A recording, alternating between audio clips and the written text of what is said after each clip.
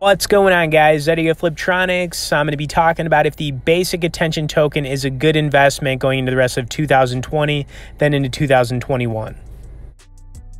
All right, so before we get into this, I want to recommend everybody check out the StackTheCrypto.com trading course. Now, this is going to be really good if you're just getting into crypto, but if you've been in it for a while, you're going to learn the different trading strategies, being day trading, swing trading, long-term trading. There's just some really good tips in this, and it's always good to learn from somebody else as opposed to trying to figure everything out yourself. Trust me on that.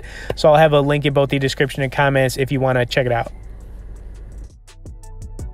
All right, so I got my Coinbase account pulled up here, and actually in the last 24 hours, I've gone up a couple $1,000s, which is really cool. But we're here to talk about the basic attention token, and honestly, this is one of my favorite altcoins that's got a smaller market cap because, in my opinion, it has a real use case, and I think a lot of the altcoins that have use cases are the ones that are going to be around in the future. So it's a good coin to get and hold on to for 6 months to even like 2 years down the road. Now, this isn't financial advice. You guys got to do your own research, but I'm going to talk about what this token is, the price, where it's been, and just give you my forecast on it.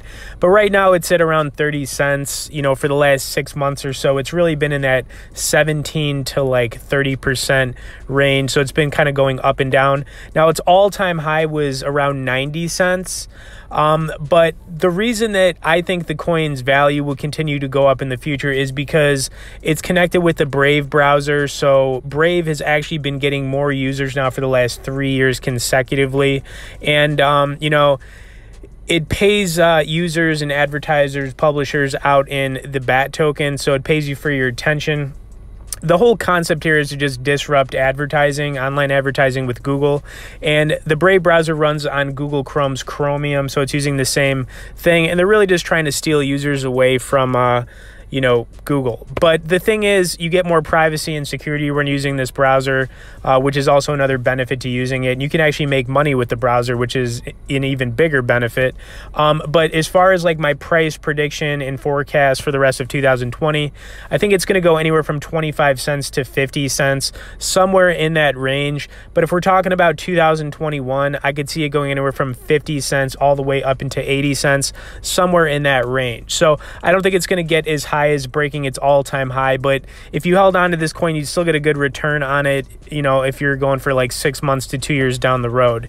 Now, if you like the basic attention token, I want to throw one more up here, which is Orchid. I've been recommending this coin for a good amount of time, and it went from 20 cents all the way to $1 recently. But I think Orchid's a good coin if you can get it anywhere from like 30 to that 50-cent range. It's another smaller cap crypto. It has a lot of potential, though, and basically what they're trying to do here, their use case is for VPNs. So Orchid's all about virtual private networks, which have become very popular over the last few years for security purposes when they're on mobile or desktop. And they're the only ones, in the crypto space that their whole project is towards VPNs. So they do have a unique value proposition, and that's why I like it. And even though they're a bit smaller on the market cap, I see a lot of potential for the price to go up on this one. But you need to get it between like 30 and 50 cents. You really don't want to pay more for Orchid. And it's one to look at. So I just think you should keep it on your radar, maybe check it out if you're interested in it.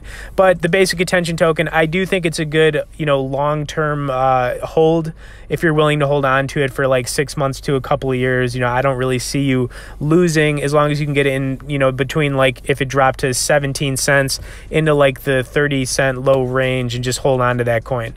Anyways, hope you guys enjoyed this. If you could smash the like button, subscribe to the channel for more crypto content, and we'll see you in the next one.